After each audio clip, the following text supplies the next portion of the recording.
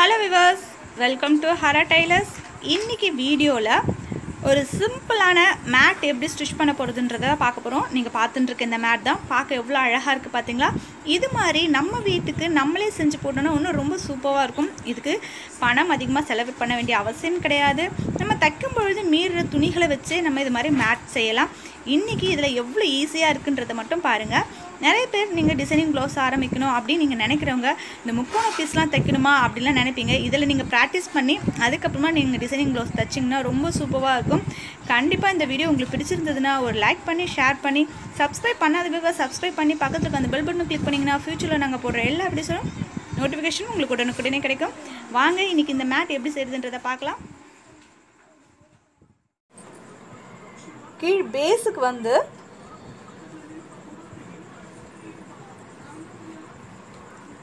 இதோட நீளம் வந்து 24 இன்ச்சு, அகலம் 15 இன்ச்சு. நீளம் 24 இன்ச்சு, அகலம் வந்து 15 இன்ச்சு வந்து பீஸ்க்கான அளவு. இப்போ இது வந்து பார்த்தீங்கன்னா ஒரு பழைய வேஷ்டியிலேருந்து கட் பண்ணி எடுத்திருக்கேன். 2 பீஸ் எடுத்திருக்கேன். 2 பீஸ்க்கு நடுவில் ஒரு பழைய சாரியாக இருந்தாலோ இல்லைனா வந்து உங்கள் ஷால் காட்டன் ஷால் பழசு வேஸ்ட் ஆகிடுச்சு கொஞ்சம் மகன மாதிரி இருக்குது அப்படின்னு நீங்கள் ஃபீல் பண்ணாலோ அதை நீங்கள் உள்ளே வச்சு நீங்கள் இது மாதிரி ஸ்டிச் பண்ணிடலாம். பார்த்தீங்கன்னா உங்களுக்கு தெரியும் நான் ஸ்டிச் பண்ணியிருக்கேன். உள்ளே 2 கிளாத் வச்சுட்டு ஸ்டிச் பண்ணியிருக்கேன். ஏன்னு பார்த்தீங்கன்னா இப்போ மேட்டுன்றது என்ன, நம்ம கால் ஈரத்தை வந்து உரியணும் அப்படின்றதுக்காக வெறும் சும்மா 2 துணியை மடித்து போட்டு நம்ம மேட் மாதிரி வைக்கிறதுக்கு தேவையில்லை இல்லையா?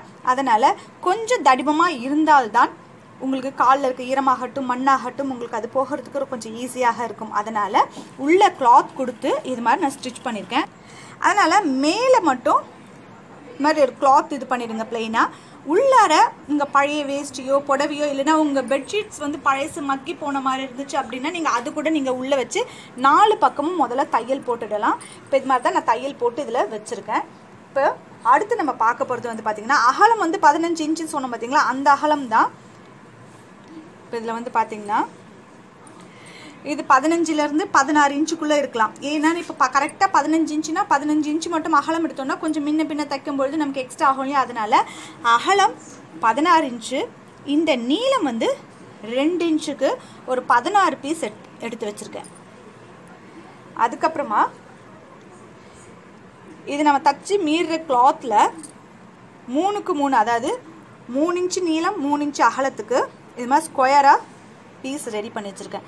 இப்போ நம்ம என்ன பண்ணணும் அடுத்து பார்த்தீங்கன்னா இந்த ஸ்கொயர் பீஸை முதல்ல வந்து ட்ரையாங்கிள் ஸ்டிச் பண்ணிவிடுவோம். இதை தான் நான் சொன்னேன் எல்லாருமே நம்ம வந்து ப்ளவுஸ் டிசைனிங் ப்ளவுஸ்க்கு ஃப்ராக்குக்கெலாம் நம்ம வச்சு ஸ்டிச் பண்ணியிருக்கோம்னு சொல்லியிருக்கேன் இல்லையா?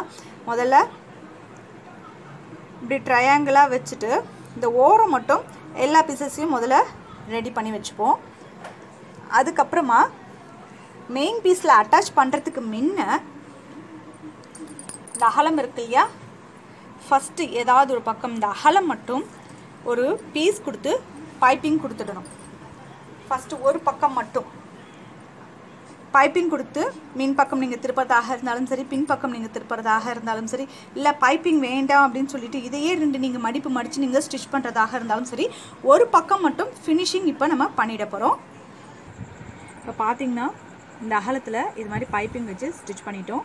பைப்பிங் நீங்கள் கனமாக வைக்கலாம் மெலிசாக வைக்கலாம். கனமாக வச்சா பார்க்குறதுக்கு நல்லா இருக்கும்ன்றதுனால நான் கொஞ்சம் அகலமாக வச்சுருக்கேன். இப்போ இதில் வந்து முக்கோண பீஸ் ரெடி பண்ணிட்டோம். இப்போ இதை எப்படி வச்சு நம்ம ஸ்டிச் பண்ண போகிறோம் அப்படின்னு பார்த்தீங்கன்னா நம்ம பைப்பிங் வச்சுருக்கோம் பார்த்தீங்களா, கரெக்டாக ஒரு முக்கோண பீஸை ஸ்டார்டிங் ஒரு 1/4 இன்ச் வெளியே தெரிகிற மாதிரியே வைங்க, ஒன்றும் பிரச்சனை கிடையாது. அதே மாதிரி இந்த முக்கோணத்தோட முனை கரெக்டாக நம்ம பைப்பிங்கோட இந்த எண்டு இருக்கிற மாதிரி வச்சுக்கோங்க. வச்சுட்டு நம்ம தையல் ஸ்டார்ட் பண்ணலாம்.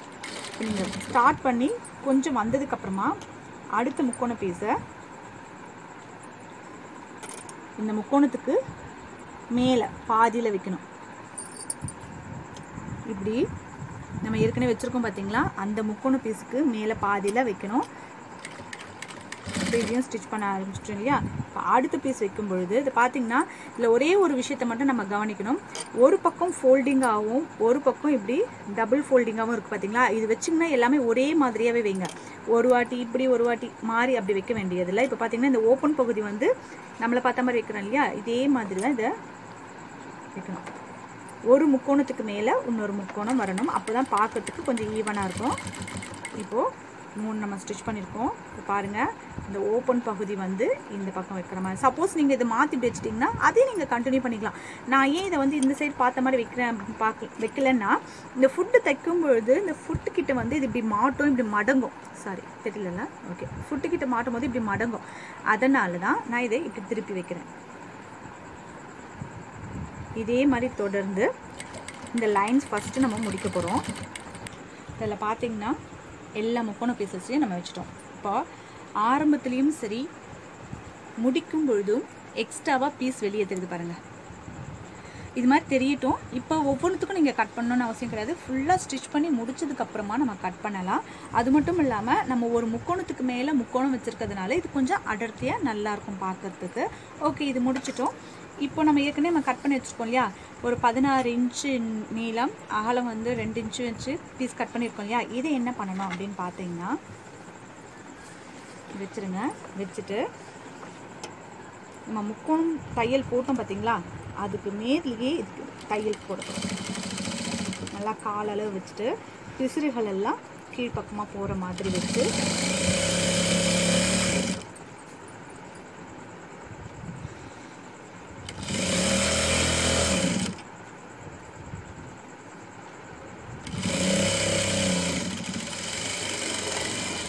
இதை ஸ்டிச் பண்ணிட்டோம். இப்போ அடுத்து இது இப்படி திருப்பிடுவோம்.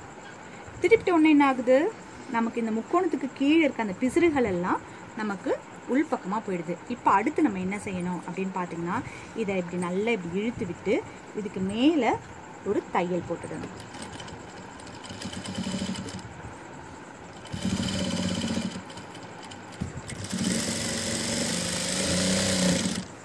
மாதிரி மேல் தையல் ஃபுல்லாக போட்டு முடிச்சதுக்கப்புறமா முடிச்சிட்டோம்.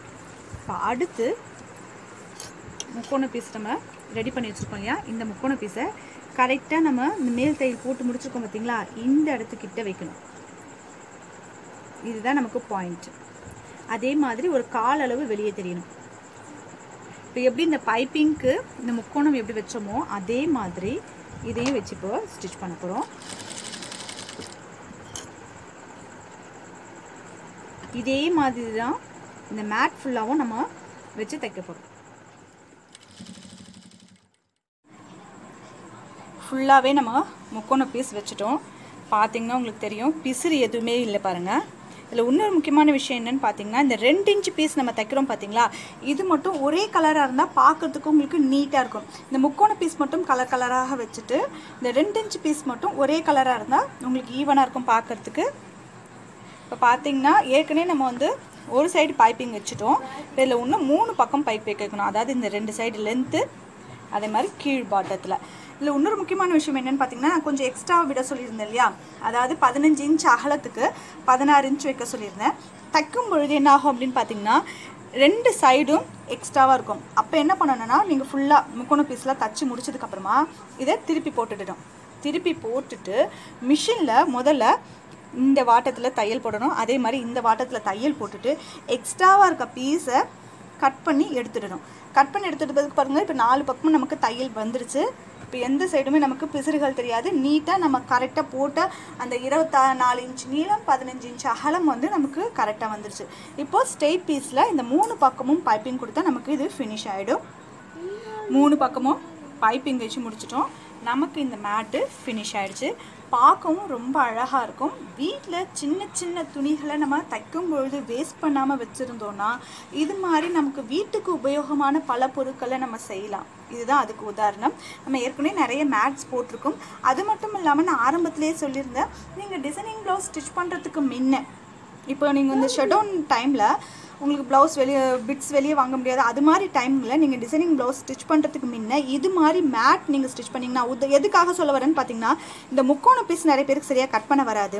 அது மட்டும் இல்லாமல் ப்ளவுஸ் ஸ்டிச் பண்ணி முடிச்சதுக்கப்புறமா ஒரு சில முக்கோணம் பீஸ்லாம் வந்து பார்த்திங்கன்னா பிச்சுக்கிட்டு வந்துடும். ப்ளவுஸில் சொல்ல வரேன், பிச்சுட்டு வந்துடும். அதெல்லாம் கரெக்டாக நம்ம சரியாக வைக்கிறதுக்கு இது ஒரு ப்ராக்டிஸாக இருக்கும். இப்போ இதில் பார்த்தீங்கன்னா முக்கோண பீஸ் நம்ம ஸ்டிச் பண்ணியிருக்கோம், ஆனால் பிசுறுகள் எதுவுமே வெளியே தெரியல பாருங்கள்.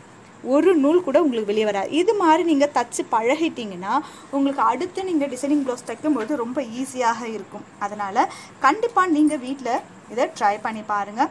இந்த வீடியோ உங்களுக்கு பிடிச்சிருந்ததுன்னா கண்டிப்பாக ஒரு லைக் பண்ணி ஷேர் பண்ணி இதற்கு சப்ஸ்கிரைப் பண்ணாத வியூவர்ஸ் சப்ஸ்கிரைப் பண்ணி பக்கத்தில் இருக்க அந்த பெல் பட்டனும் கிளிக் பண்ணிங்கன்னு வச்சுக்கோங்களேன். ஃப்யூச்சரில் நாங்கள் போடுற எல்லா வீடியோஸோட நோட்டிஃபிகேஷனும் உங்களுக்கு உடனுக்குடனே கிடைக்கும். Okay, thank you viewers.